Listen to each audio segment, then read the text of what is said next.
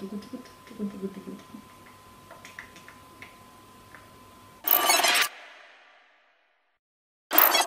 brandishers, it's another Sunday and I'm back with another video for all of you, and this time it's a little different what I'm doing. It's not a video where I'm going to rave about a product or tell you how favorite it is of mine, but I'm going to tell you about how much I am disappointed in that particular product. Most of these products are something that I had looked forward to quite a lot to owning them, and when I did use them, they didn't really cut it for me and I was really disappointed. So let's begin with the Tresemme Renewal Hair and Scalp Shampoo and Conditioner.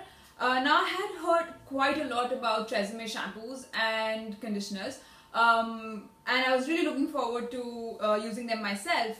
I had used them like 3 years ago and had the same problem then as I had now, and that was a lot of hair fall. I have had some hair fall throughout my life, but Tresemme shampoos just don't seem to like my hair, and the hair fall just becomes many-fold when I start using them. However, I'm going to give this another try and I'm going to use the Platinum Strength shampoo and conditioner this time and just hope that they work. I'm really desperate for Tresemme to suit me. But anyway, the only reason that I bought these two was because these were supposed to nourish the scalp, and I have really dry scalp, so I thought, you know, some nourishing would do it some good, but then apparently not. Didn't really work for me, so I'll just wait for these to run out and then I'm going to get the Platinum Strength one and see how that suits my hair. Now I'm probably going to face a lot of flack for getting this product into my disappointing list, and it's the Chanel No. 5 Perfume. I know it is a very cult product and it is everywhere, people only rave about it. I have never heard anyone talking ill of it, but I personally love the scent quite a lot and I was really looking forward to using it and owning it myself. And when I did, it was just sad that it didn't suit me, because as soon as I put it on, it kind of makes me very nauseous. The scent is a little bit too strong for me, I guess, and especially if I'm in a car or something and I'm wearing this perfume, I get very sickly and I have that motion sickness feeling, and then it takes me an hour to recover from that, and I just can't enjoy the party or the dinner or wherever I'm going to all that much, at least for the first 1 hour that I'm there. So, but I am going to try and use it as much as possible. It was an expensive perfume after all, so, and I don't like wasting things at all. So, but then this is the only amount that I have managed to use in the past. I think it's been over a year since I've owned it now, and that's all I've managed to use. My next disappointing product is the Simple Sensitive Skin Experts Kind to Eyes Eye Makeup Remover.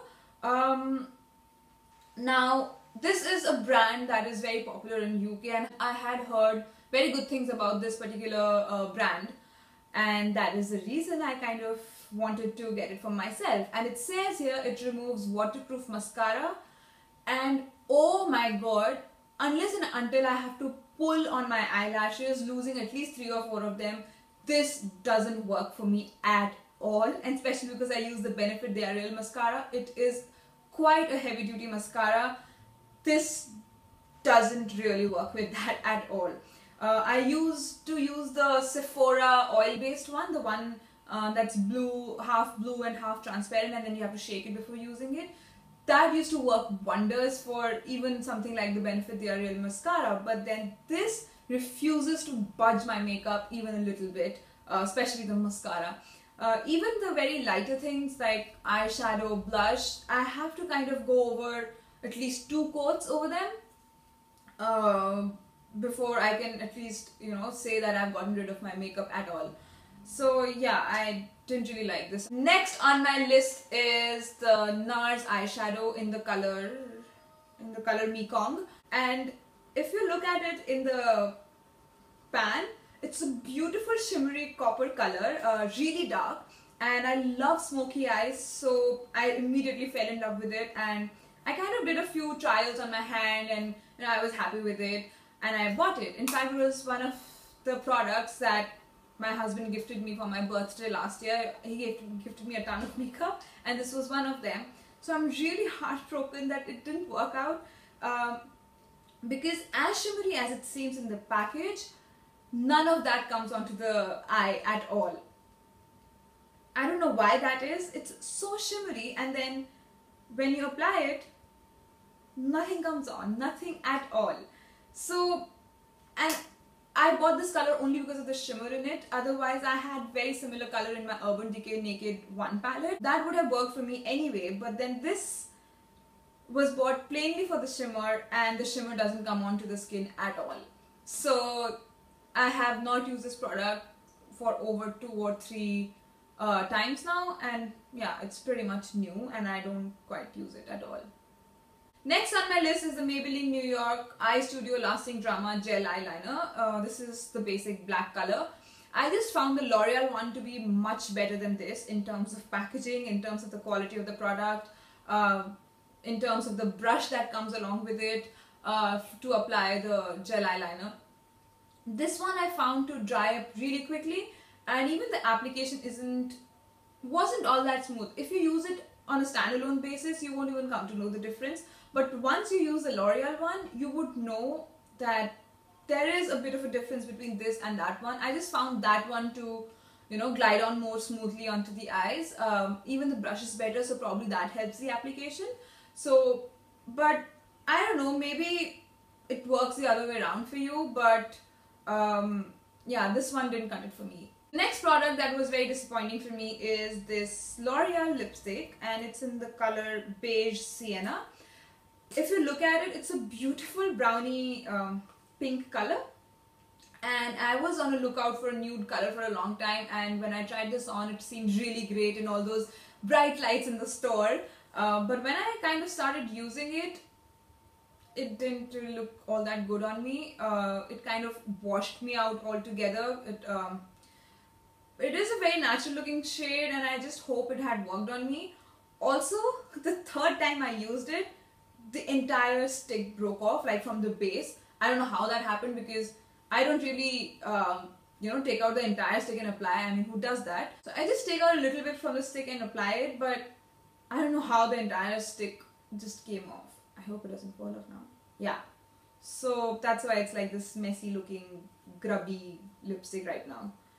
Now the final product that didn't quite make it to my favorites list is this matte lipstick from their Sheen Supreme range, and it's called, I think it's called, yeah, it's called Behave Yourself. How amazing is that name? And when I tried it out in the MAC counter, it really came out as a beautiful pink color on my lips, but now when I use it, it's such a bad color. Oh my god, it washes my lips out completely. It looks so bad, I can't even begin to explain. I just cannot use it. Like I said, I hate wasting products, and I cannot wear this because my lips practically become invisible when I apply this. So I don't know what I was thinking when I bought it, but anyways, I'm saving the stick because, you know, if you take 6 containers back to MAC, you get 1 free lipstick from their regular collection. So that is the only reason I'm holding on to this particular container, and which is actually crowding my makeup bag now. So those are all the products that didn't quite impress me. If you know alternatives to any of those, do leave them in the comment section below. I would love to know about that. The thing at Brandish is that we don't like to recommend products to you guys blindly. We will call a spade a spade. So rest assured about our opinions. We don't take payments from brands or endorse any brand in particular. Even if we do at some point in time, we will let you know about that clearly. So you need not worry that we are just another, you know, set of people who are trying to just shove the products into your faces. It's not like that. We are someone who really genuinely appreciate anyone else who has honest opinions to share about anything, and we just want to do the same for all of you so that we can be a little community together and help each other out, sharing knowledge or owning the best products out there in the market. So if you guys like what we are doing and you appreciate all the effort that we put in researching all these products for you, sharing all the good and bad things, then do remember to give this video a big like. The button's right down there, and also there will be a subscribe button adjacent to that. You can hit that and keep abreast of all the videos that we make every Sunday for all of you. So meanwhile, keep brandishing. We'll see you very soon. Bye!